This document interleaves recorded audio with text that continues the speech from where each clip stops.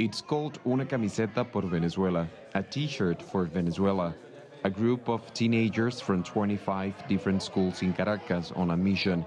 Their goal, provide t-shirts, food and sports equipment to children from poor communities in the capital and give them a chance on the football field to forget about their everyday struggles. We created this organization last April, in the middle of anti-government protests.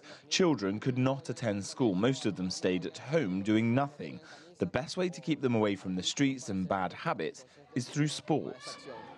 But it's not only about passing and scoring goals on the pitch. Members of Una Camiseta start the session with a pep talk about setting life goals and the importance of teamwork and education to make a brighter future.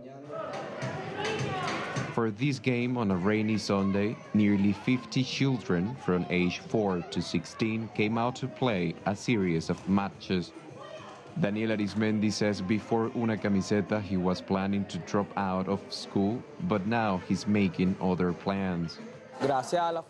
This organization has rescued me and many more people who had bad habits.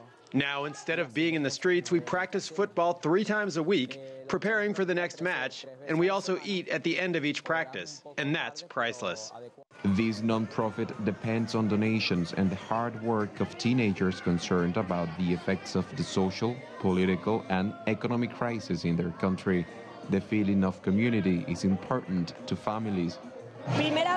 It's the first time in the 22 years I've been living here that an organization has reached out to help us. As a mother, I'm very thankful to see my children practicing sports and studying and not in the streets.